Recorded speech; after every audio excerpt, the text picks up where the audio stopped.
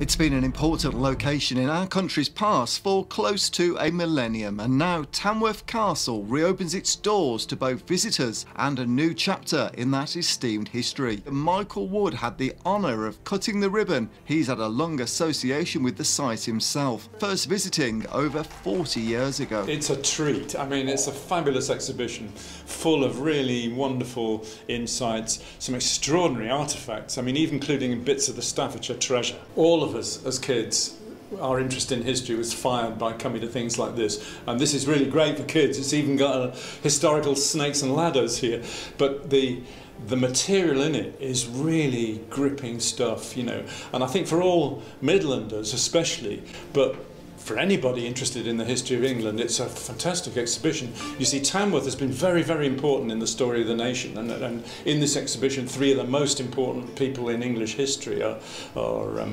really showcased. So it's a marvellous exhibition.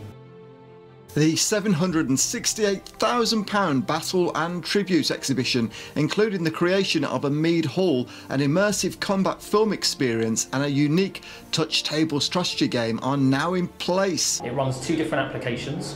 One is a viewer, so people can look at historical image content, and the second role is for a collaborative game, based on the idea of an escape game, where normally you'd get a number of people come together to solve puzzles. And that state-of-the-art technology can be found throughout the experience. So the new app at Tamworth is called Tamworth AR Explorer, and it's using augmented reality and interactive storytelling to bring the history of the castle to life.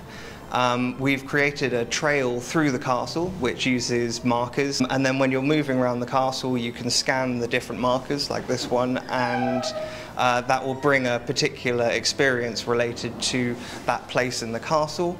And we've used a range of different technologies to do this, some brand new ones like the depth kit for creating 3D videos. So we recorded actors in 3D and they come alive and perform scenes, and we voice them over. It's hoped that the £750,000 investment will not only inspire a new generation but also give a tourism boost to Tamworth. It's brought history back to life and brought history into the 2021.